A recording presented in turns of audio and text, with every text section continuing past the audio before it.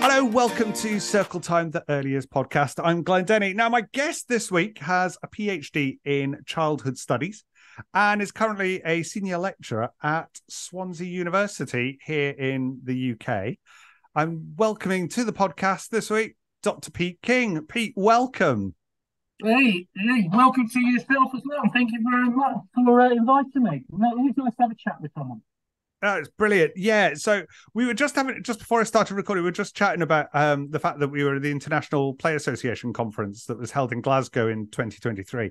And I went to one of your lectures and it was mind blowing and just fascinating. You were talking about the play cycle, and it was just elements of this resonated with me so much about, how I think in a way play is misunderstood by so many people. I think that was the overarching theme with the IPA conferences, like play is paramount, play is king. No pun intended. But I think it was that bit that how you can almost take it seriously and like the play cycle through life. So basically, what is the play cycle?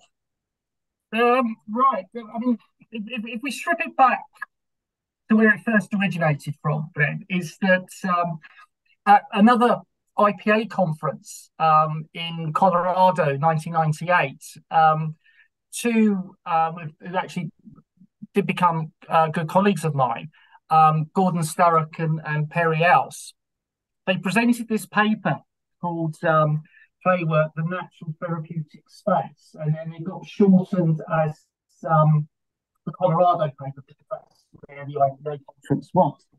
And it's a dense conference presentation that they provided. However, within it, they talked about this concept called the play cycle. And I think what's really nice about the play cycle is that even though sort of the philosophy, the background, everything else is quite complicated, the actual play cycle is quite simplistic, and it's simplistic that you can actually observe elements of it in practice. And so they put forward this concept, and it sort of just took off.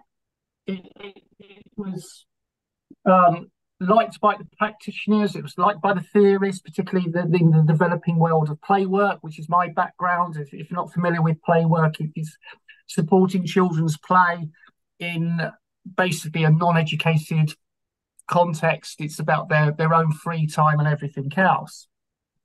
But I think what resonated a lot, particularly with the play work sector, and actually has filtered out, is that the play cycle focuses on the process of play.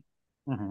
And I think this is where the strength of it is that if you focus on the process rather than the outcome, then you can apply the play cycle to any context where there's play. Mm-hmm. If you focus on the outcome, this is where often it can become more the adult agenda as opposed to supporting play as a child's agenda. Now, I always lay my cards on the table, Glenn. And going back to what you were saying at the introduction of the podcast about how people define play or think of what play is and everything else, is that we can't narrow it down. We can't reduce it because it's always going to be used in the context that people want to use it. And I always say, if you're using play to meet an outcome, okay, fine. You're being honest while you're using play. The question is always going to be, if it's in relation to children, they might not perceive it to be play, whereas you might as the adult, because you set it up to meet an outcome. Yeah. And often, if it's not meeting that outcome, the adult will try and direct that play to it. So it becomes very much an adult agenda. You're still going to have a process of play there, though. But the aspect there, and if we go with the Colorado paper, is they talk about this sort of term adulteration, and basically the meaning that you're using the play for the adult agenda as opposed to supporting the process of play as with a child agenda.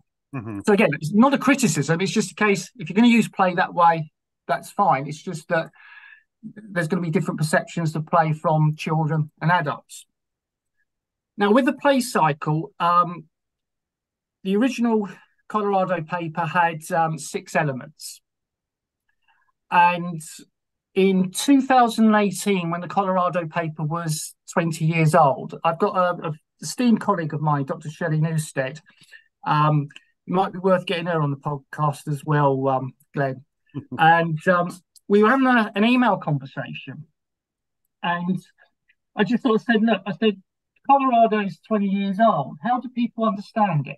Because it was a conference paper. It wasn't a published academic paper. And I'm not belittling it, but it means that it hadn't gone through any sort of peer review or anything else.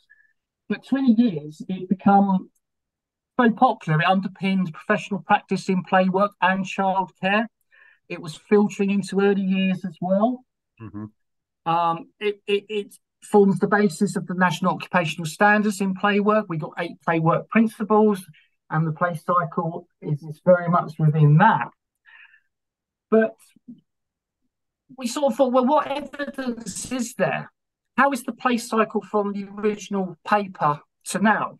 So we did our own study. We did a survey. We did 2, actually. We did one with play workers and one with childcare workers at separate times. And basically, we put the 6 elements of the play cycle and said, don't go to Google, just tell us what you think these elements meant.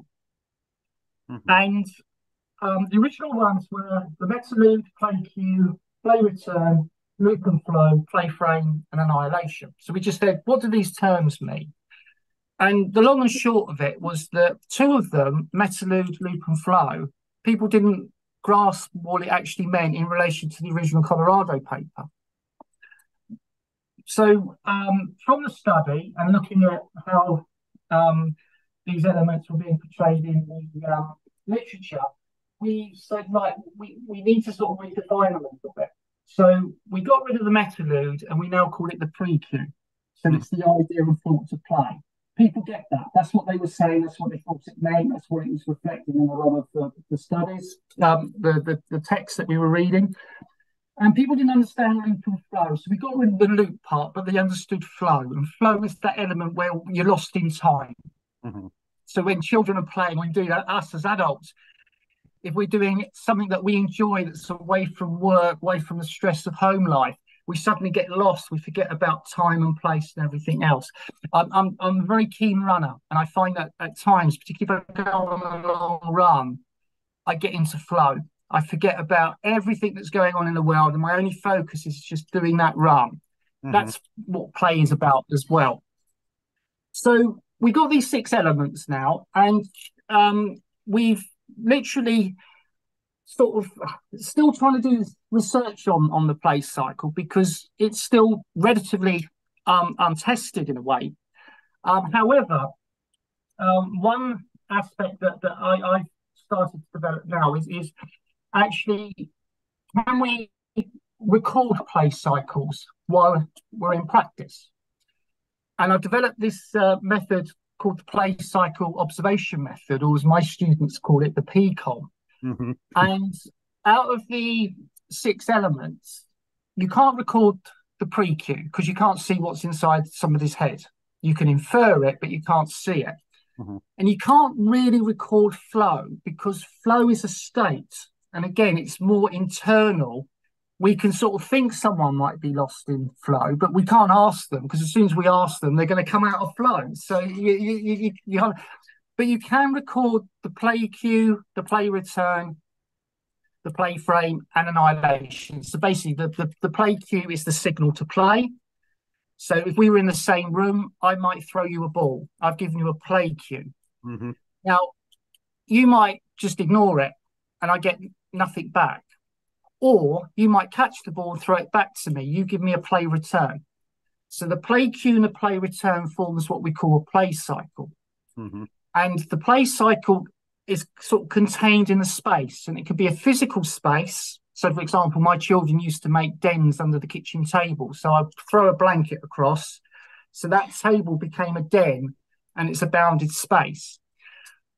It can also be sort of more psychological boundaries. So, for example, a word game in a playground, it can happen and be moving around. It's not necessarily a fixed space, but that's what the play frame is. The play frame contains the content of the play cycle.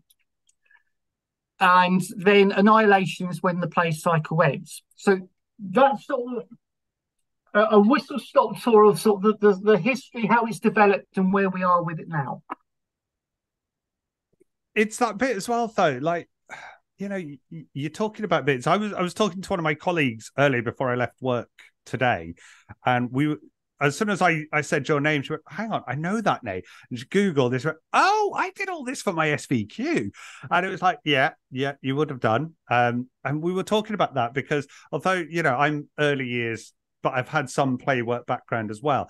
But for me, it's like the play cycle and like that play cue and the play return and everything else. It's kind of intrinsic to what we do as well, because play is that natural tool for learning. And like you say, it's that bit where for us as practitioners, it's trying to find that balance so we're not adulterating the play and it becomes about us. It's about taking the cue from the children as well.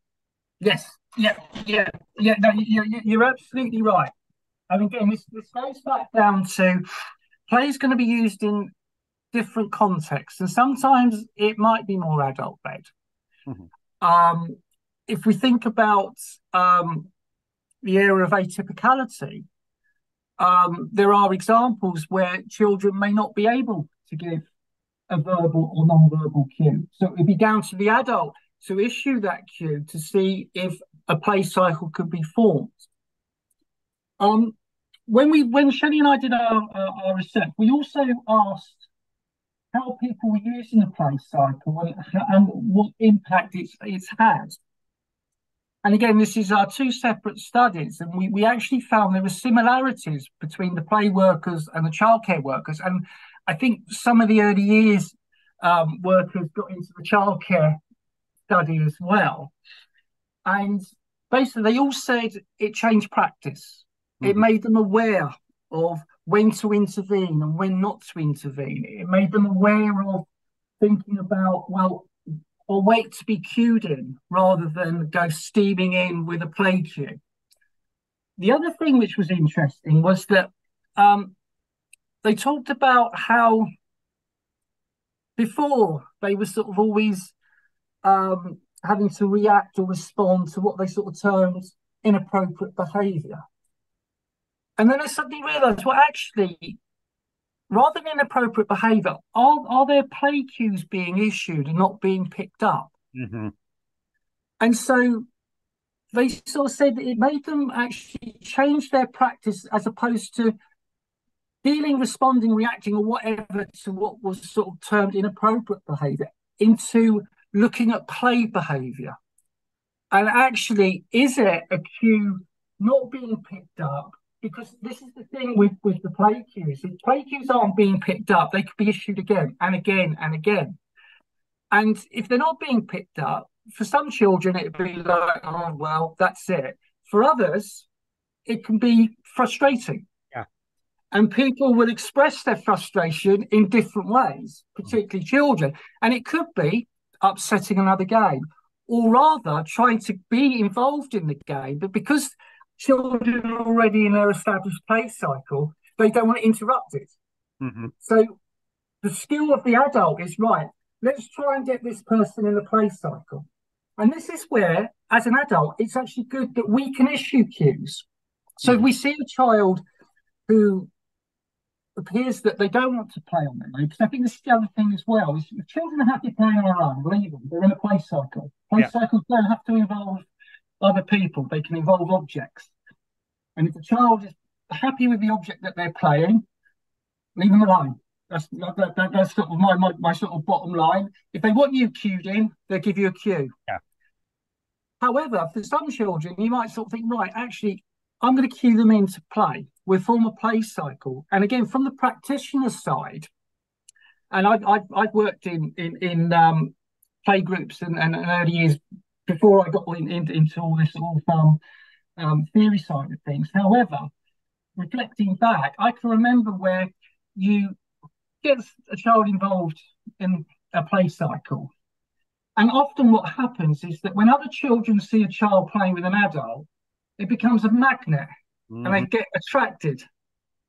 And the skill is then to think, right, how can I get myself out of this play cycle, but keep it going with all the children? And that's where the sort of focusing on the play behavior as opposed to the inappropriate behavior is like, how can I establish a play cycle here? Can we get other people involved? And the other thing as well, echoing what you were saying, Glenn, is that a lot of people were saying, well, this isn't actually new. We've been doing this for years. And it's like, yeah, but we've now given you a theoretical basis to actually say why it's important what you're doing, particularly if you're working with children, particularly in play work. The less play you do with children, the better, because children are self-directing and controlling and happy in their own play. From a potential adult perspective, it's like, look at those lazy people. All they're doing is standing around watching children play. They're not doing anything. Well, actually, we are. And this is another part of the play cycle is around about what the adult role is in supporting this process of play. And Sturrock and Else came up with a hierarchy of 4. And the first one they termed play maintenance. And you're literally observing, keeping play cycles intact, keeping them contained, keeping that play frame contained. And if you've got, a play group, an early years group, anything else, you could have potentially 25, 30, 40, 50 children, depending on the ratio with adults. Goodness knows how many play cycles are going on. You can't be active in all those play cycles. And the chances are, at some point of the day, children are all playing all amongst themselves.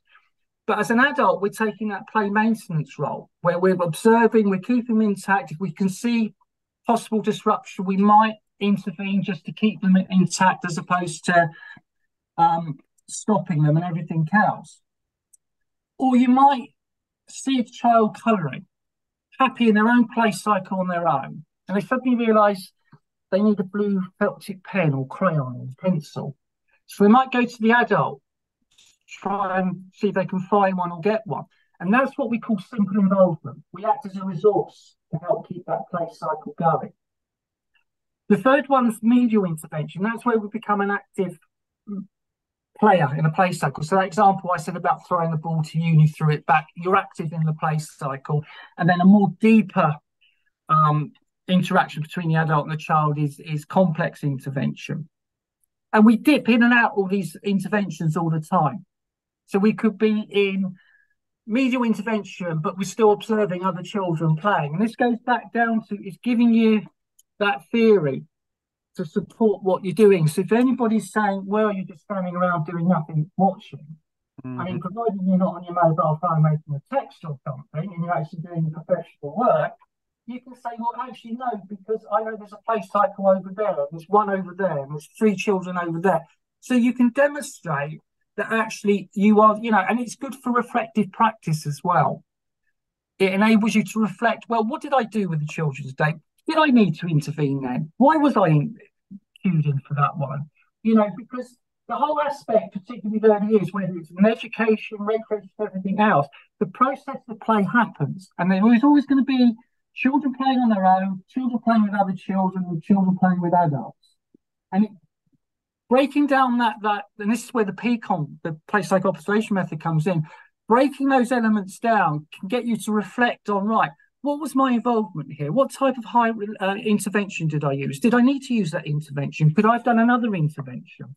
And this is where I think from the original paper coming out and people applying it to practice is this, we've been doing it. And we've been doing it in very, different contexts. And we're just now developing this as a tool to actually help and aid practice even more. I think so as well. Listening to you talk there as well. So, we've had a lot of new starts at my setting, and obviously I've been out supporting my team because we've had so many new starts. But it's been interesting to sit and sort of, I've been reflective with them and watching what they're doing. And there's those bits where, so our established children have been off doing their thing, and the staff are just keeping an eye on them and watching what they're doing, and they're off playing their own game in their own little groups. But our newer children, that's where they've kind of started, the team have started to play cues with the newer children because they're unsure of what to do. And it's that bit where I think we're now giving the staff the language to understand what they're doing. They've always done it, but it's necessarily the language that they need. And that's where this is, been so helpful, that actually this is what I'm doing. I'm not just standing around doing nothing, or I'm just playing with the children. Well, yes, we are, but we're doing this for a specific reason. And, the language, it's the tools, it's the labeling that goes with it. Absolutely. And I think the thing with the process of play, the play cycle and everything else, and making it as though we're supporting the children in their play, it's actually we're supporting their control, we're supporting their autonomy, but we're not taking it over. And that's where there's a fine line, because I think the other thing with the play cycle is that they can last seconds and they can last months. And when I mean that is that sometimes you'll have children in your setting, and literally they go from one play cycle to the next, to the next, to the next, to the next. They don't seem to be able to sort of spend enough time, or want to spend enough time, on doing one thing or one activity. I used to run after school clubs. And again, this is before I really got into sort of this aspect of the play cycle and everything else. But reflecting back, I can always remember I had one particular child. They were quite young, I think about 5 years old. So the after school club had 4 to 11-year-olds. Yeah.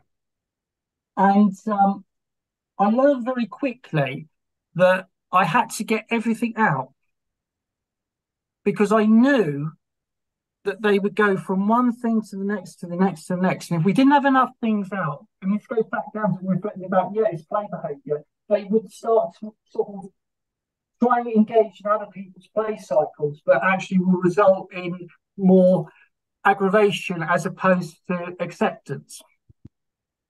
What was also interesting, though, was that whenever the child played with me as the adult worker there, or any of my staff, they seem to be engaged in longer play cycles.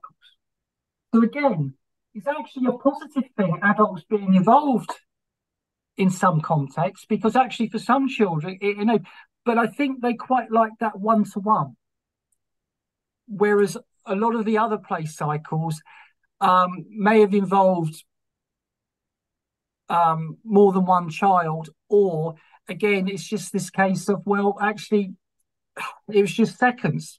And, for me, again, reflecting back, this is where the theory of loose parts is so important. I don't know if you're familiar with the theory of loose parts. Yeah. But, it's a case of, well, the more things you got out, the more variables, the more things that children can do, there's more chance to develop children to develop the play cycles. And I've actually looked at this aspect of loose parts and the environment, and this concept of affordances, and we're now sort of trying to develop the theoretical side of the play cycle to sort of look at, well, how important is the environment? And actually the environment is really important, because what the environment can offer is what is termed a perceptual cue.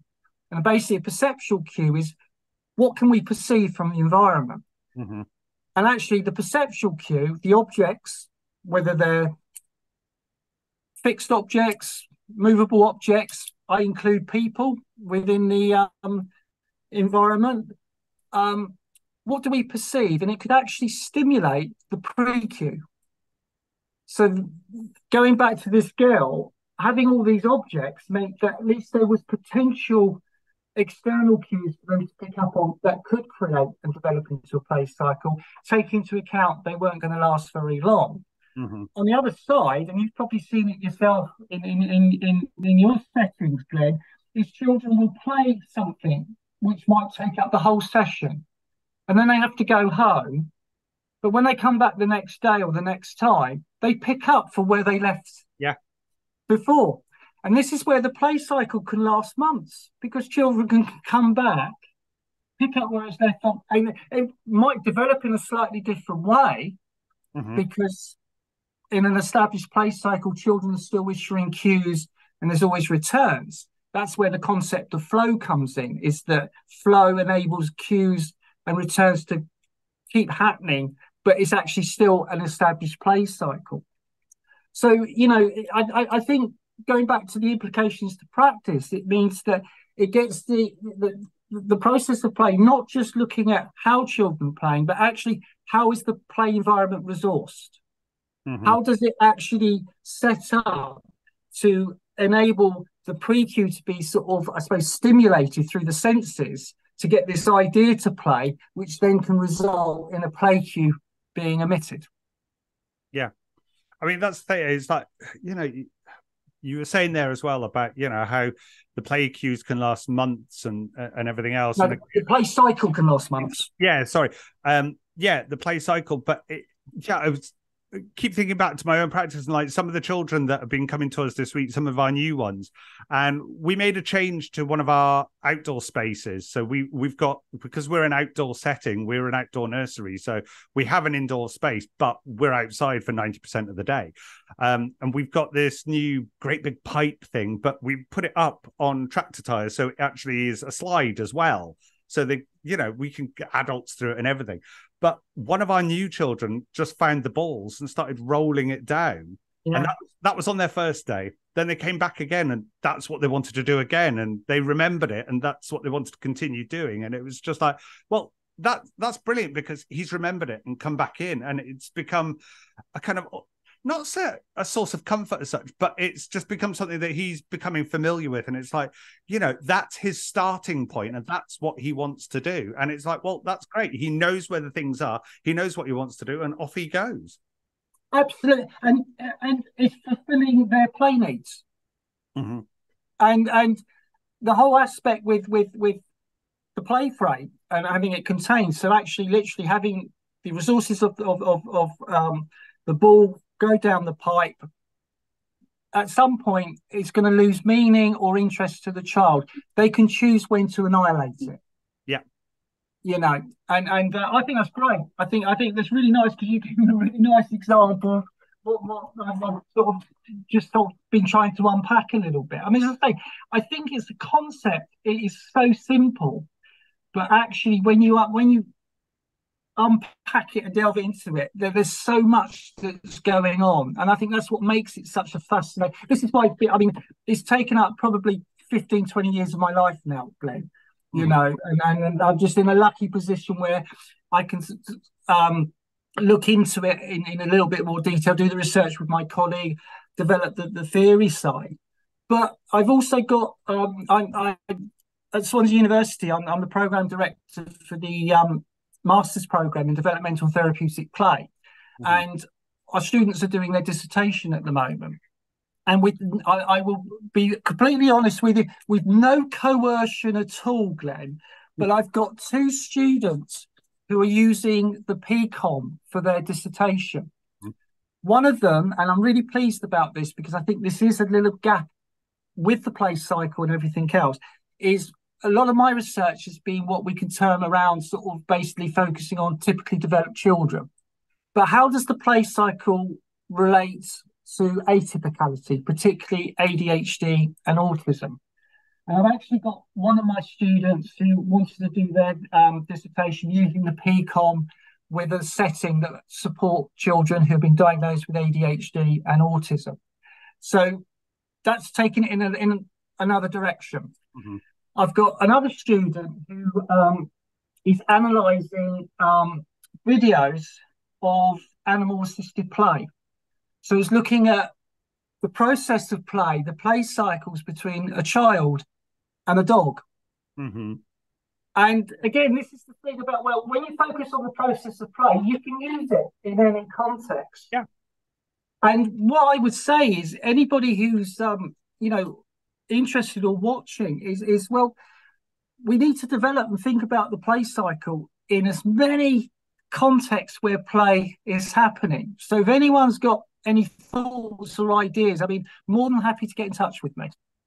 That's brilliant. I mean, the thing is as well, you're saying about picking away at it, and actually you do. I mean, for me, I've been in this for nearly 27 years doing this kind of work, and there's bits that like I do it, but now it's good to know that actually there is theory, there is something behind it. I'm not just doing it for the sake of doing it, but this is why I do it, and I think it gives a sort of strength to play that actually there is theory, there is reasoning behind it, and this is why we do it. This is why we champion play. Yeah, absolutely. And I think the nice thing as well, particularly where I'm based in Wales, is that the Welsh Government have produced a curriculum for the non-maintained sector. So the nurseries, the playgroups and everything else.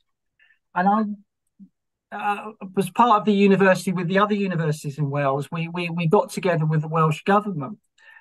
And I said, look, the only thing I can bring to the party is the play cycle. And I explained the play cycle. It's now in the non-maintained curricula on how to support children's play. So we are actually here in Wales, we've got it into the early years. It's starting to, and within the policy and the guidance. Mm-hmm. And we're working on the second stage now on looking at this guidance in relation to some supportive videos. But what's nice is the fact that, well, okay, it started as a conference talking about play work. We're now getting into the realms where actually it does support childcare, but also it does support early years as well. And I think this is where, hopefully it's going to be a springboard. A bit like, yourself coming to the workshop, listening, inviting me here. It is great because I don't want the play cycle to be something that's protective to play work. No. That's where it developed from. However, it's something that actually it's a concept, it's a process, and we've got evidence now that we can record it. But when I was doing the PCOM, I first piloted it with my students watching a video. Mm-hmm. And that's how I got them all watching the same video to see, are they recording the same things? And we've got a lot of similarity. I actually did a second pilot with some colleagues in University of Central Oklahoma, because I went out to visit them. And they got a play group on the campus, and they got an observational booth because their students can then, as part of their course. Mm-hmm. So I talked to a couple of my colleagues. Said, well, how about if we try and pilot the PCOM in real time? So we actually piloted it in real time, but we actually did it with preschool children. Mm-hmm. So it's one of these that actually, well, we've tested it out, but we've tested it out with older children on video, but preschool children. And we got, again, the two people who were the observers got similarities. So that's how we know that as a way of recording the play cycle, it's actually quite a reliable and valid way of doing it. But it's not a measure. It's just recording the aspects of the play cycle. But again, I think that one helps reflective practice. Two, it helps you gain a bigger understanding of the play cycle. But actually it also thinks, well, what's the implication on the environment? Is there things that are actually, I'm seeing play teams issue, but there's no return? It's actually something with the environment that's not enabling the returns to happen. So it's getting you to sort of think about the bigger picture of the whole play environment, the resources, the people and everything else. And actually sometimes there might be something in the policies or procedures that's actually preventing play cycles, so it has things that relate directly to practice, but also indirectly as well. Absolutely. Well, Pete, unfortunately, time is against us and we've reached the end of the podcast. But thank you so much. It's fascinating. And, the fact that, play is, well, I mean, we've said it, play is paramount, but there's there's proof that it's there, and we should be using it and celebrating those play cues when they're given to us is absolutely brilliant. So Dr. Pete King, thank you so much. You're welcome. Thanks for inviting me, Ben.